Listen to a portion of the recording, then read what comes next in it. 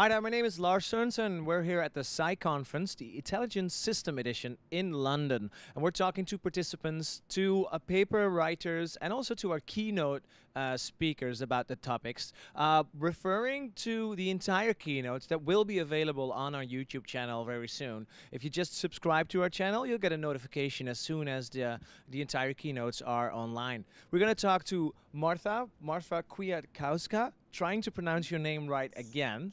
You're from the University of Oxford, and you had a very nice keynote regarding also safety when we come to intelligent systems, because they are around us already and will be much more. Yeah. So do we feel safe? Do we trust the systems, or do we have issues there? I think that's the point. Yes, so yes, you've hit it. We have issues, and if you are following the news, you know, the Tesla.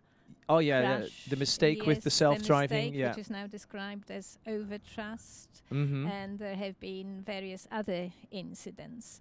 I mean, of course, you know, self-driving software is here to stay, and you know, it's coming in a big way. And in the long run, it will definitely reduce the number of accidents. But we have to understand how trust works, how human trust works.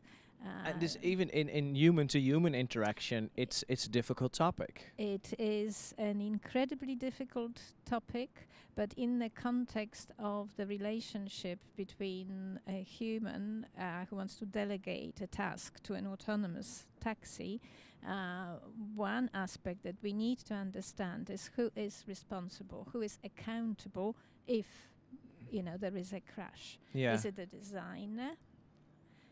You know, is it the brand maker, or is it the hardware, for example, sensors? And this is where it becomes difficult, I guess, because you had a wonderful example. Would you trust an autonomous taxi to bring your kid to school? And if you do, even, would your partner do as well? That's right. So this is where it becomes, because we are now in the phase that we're seeing more and more autonomous operating intelligent systems around us.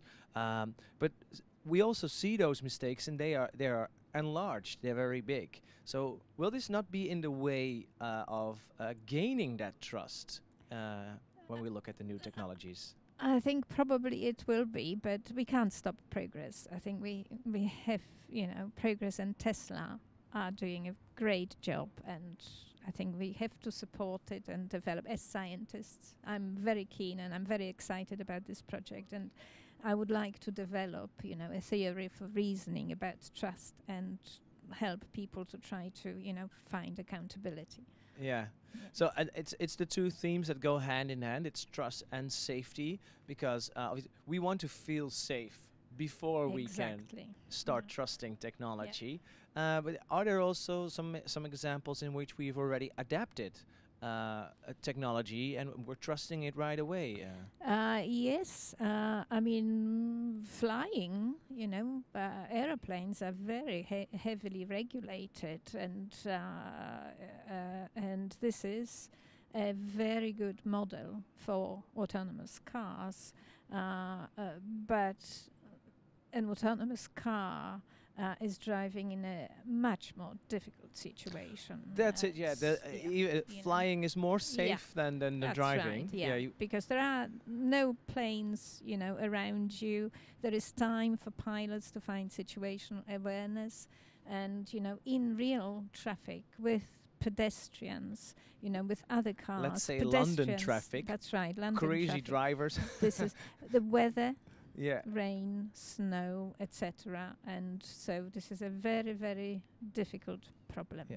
So maybe it's fair to say that when we're looking at autonomous machinery around us, intelligent systems, that maybe the autonomous cars, it's practically the most difficult thing that's going to be autonomous. And we're focused on that, obviously, because of the developers and the innovators around us. But if we look smaller, it's more close by than we would think. Yes. So you mean smaller other types of robots? Yeah, other yes, types of exactly, autonomous exactly. intelligent systems. Robotic assistants, and yes. So I mean, they are now everywhere. Yeah. And we depend on them, but we also need to build relationships with them. They need to know whether to trust us as well. But. It's a very exciting topic. Yeah.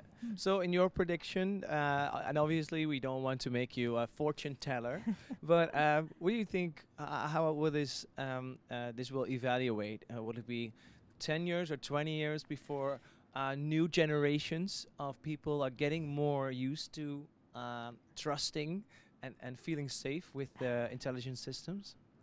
I think it will be 10 years or more. Yeah. I think, as they say, if all cars are autonomous, then the problem is easy. I think it will be very difficult to send autonomous cars in real traffic, when they have to negotiate with humans, using whatever hand symbols, the signals that we are sending to other drivers all the time, and pedestrians as well. So it's so interesting, and I can only invite people to watch your entire keynote, which we will have available on our YouTube channel. So if you're liking this content, and don't forget to share it. If you want to see the entire keynote Marta gave here at the Sci Conference, we would like to invite you to check out our YouTube channel. Don't forget to subscribe and share this content. And maybe even we have the opportunity to greet you at one of our coming up conferences. Check out our website, please, for upcoming events, and hopefully we'll meet you there soon. Thanks for watching.